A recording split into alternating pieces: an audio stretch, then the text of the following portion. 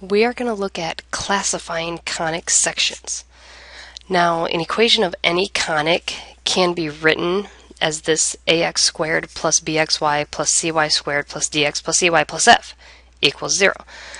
And if we're given an equation like that, it's not obvious whether we have a parabola, a circle, an ellipse, or a hyperbola. In order to decide which type of conic section it is before we try to graph it or write it in standard form or anything like that, we need to look at the discriminant, which is the same formula as in our quadratic formula. So it's b squared minus 4ac. What you have to realize, though, is that the b comes from your xy term, the a comes from your x squared term, and the c comes from your y squared term. So essentially d, e, and f play no role in determining what type of conic section it is. Now our rules for our discriminant.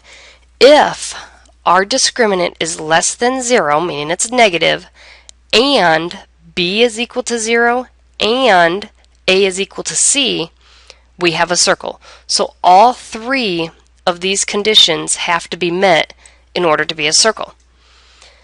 Now if our discriminant is negative and either b isn't equal to 0 or a is not equal to c, then we get the ellipse.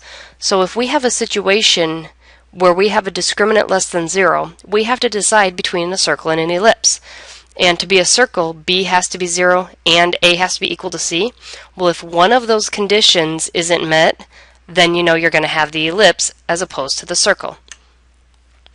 Now if our discriminant is equal to 0, you're going to have a parabola.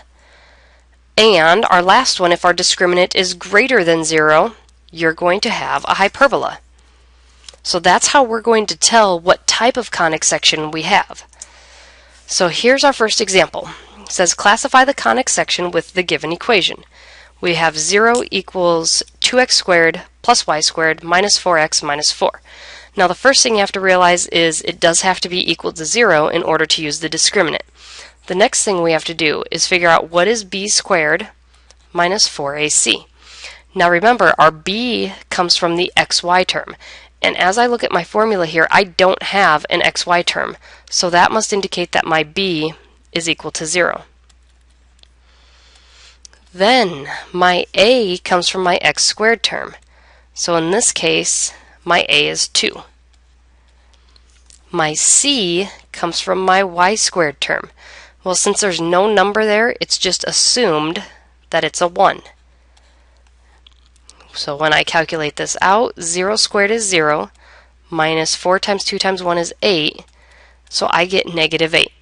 So that takes me down to my two options. My discriminant is less than 0. So that means I have two options. I could be a circle, or I could be an ellipse. We don't know which one it is. So now we have to go back and check that extra criteria. It told me that if b is equal to 0, which we had, and a is equal to c, we would have a circle. Well, as I look back here, b was equal to 0, so that part checked out.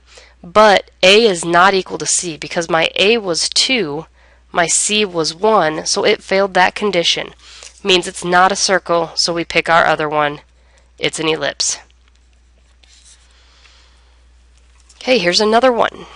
Go ahead and pause the video and see what you come up with. I will give you a hint. You've got to take care of this negative 55 first because our equation has to be set equal to 0 before you can actually apply this discriminant stuff. Alright, hopefully you would have rewritten it as 9x squared minus y squared plus 54x plus 10y plus 55 is equal to 0. Then when you do your b squared minus 4ac, b comes from your xy term, so we don't have one. It is 0.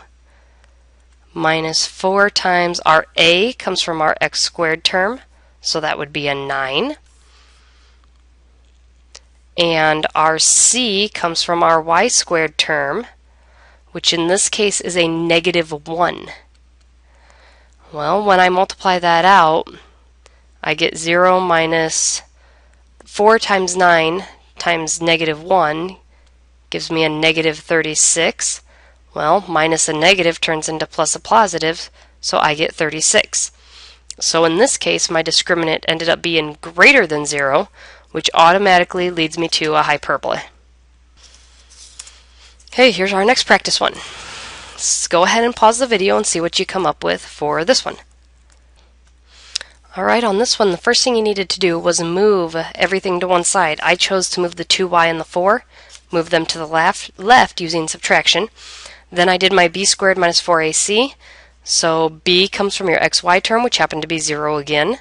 The a comes from your x squared term, so that was 4.